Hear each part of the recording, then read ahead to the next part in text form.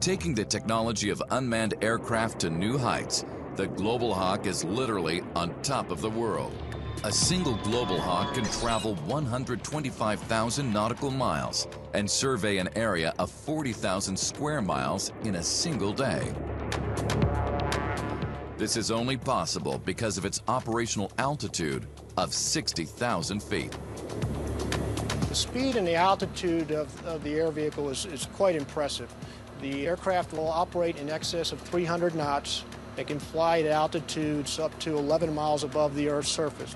And then to do that and have an endurance of 30 hours, so it's a very efficient use of an airframe. Since Global Hawk is purely a surveillance aircraft, it doesn't carry any firepower. Its best defense against attack is to stay at a height where it's out of harm's way.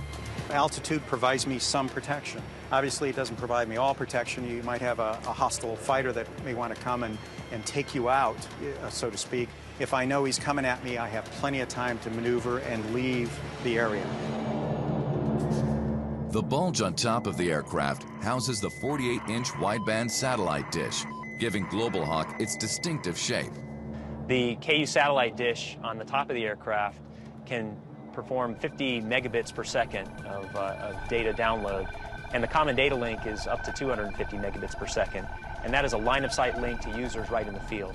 So basically the aircraft is a huge pipe for imagery, both for the analyst and for the operator out there that needs the information in near real time. The sensors can see at night and through extreme weather or even dust storm conditions, an ability with many civilian applications. The cost of Global Hawk puts it out of reach for all but the most well-funded armies. But with that cost comes amazing endurance, stealth, and a wide array of sophisticated sensor technologies.